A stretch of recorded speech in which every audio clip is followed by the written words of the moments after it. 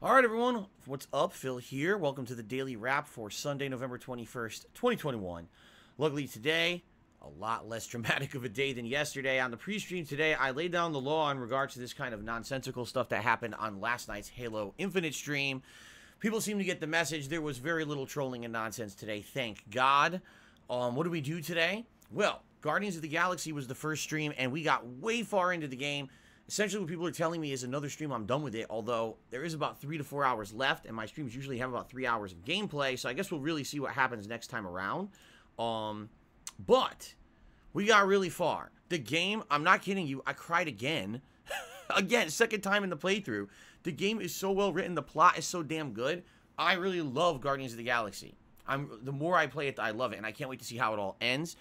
So I hope you'll join me for that on Tuesday for the probable conclusion on the main stream. But if you haven't seen the videos yet, it's really good. I hope you get caught up here on DSPGaming. Now, if you're watching those videos, please consider contributing in another way than ad revenue, because all the ad revenue is being taken on those videos because of the licensed music in them.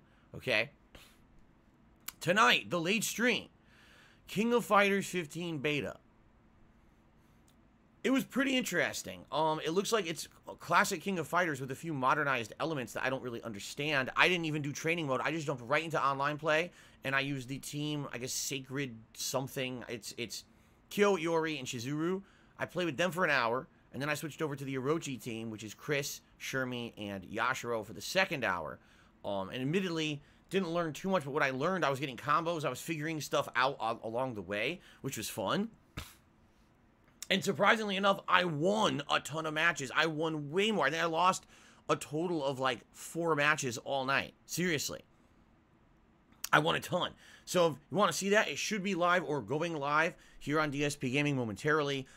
It's good stuff. It's basically the reason I like King of Fighters is I grew up playing it just like Street Fighter in arcades. I played King of Fighters 94 through 97 in arcades, and then I played 98 through like 2000, 2001 on PC because it wasn't available on consoles at the time to play, so I had to get it like emulated. But I played them all back then. And then in the 2000s, I basically didn't play them for the longest time. I did play King of Fighters 14, if you remember, but no one played it. I bought the game and it died within like 2 weeks. No one was playing it online anymore, so I had to drop it, even though I was enjoying it. So now it's cool. It's full 3D graphics.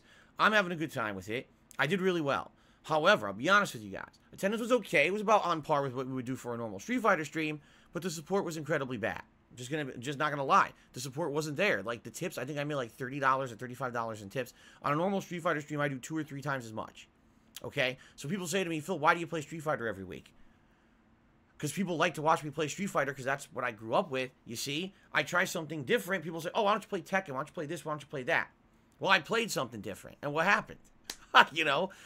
Again, I like playing varieties of games. I'm very strongly considering playing King of Fighters in February. But being honest, I'm nervous now that if I play this game in February, people aren't going to come out and support it. That sucks. Why are people only supporting the Street Fighter streams?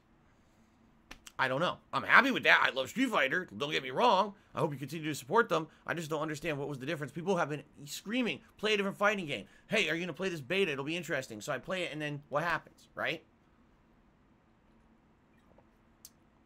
If you didn't have opportunity to attend the live stream, watch the videos on YouTube. If you like the gameplay, let me know. Leave a like on the video. You can leave comments on those videos. Yes, you can comment on videos now.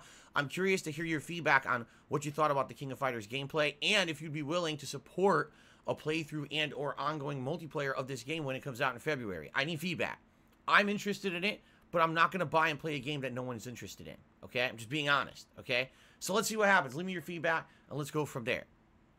Now, outside of that, there's really not much else to say about today, except we did have new hats available in the mix.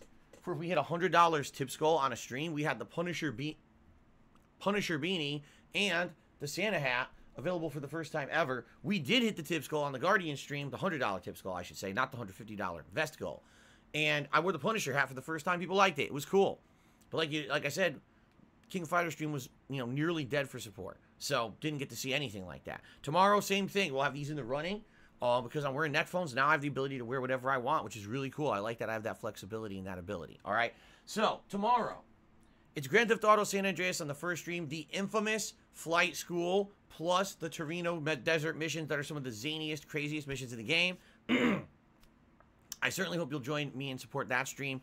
Tomorrow night is the continuation of Lost Judgment. I know we haven't played it in like a week because there's been so much else going on. Finally getting to play that tomorrow night. And then Tuesday, my final consecutive streaming day of the week, it's going to be the probable conclusion of Guardians of the Galaxy and some Forza Horizon 5 on the late stream. I'm off from streaming on Wednesday.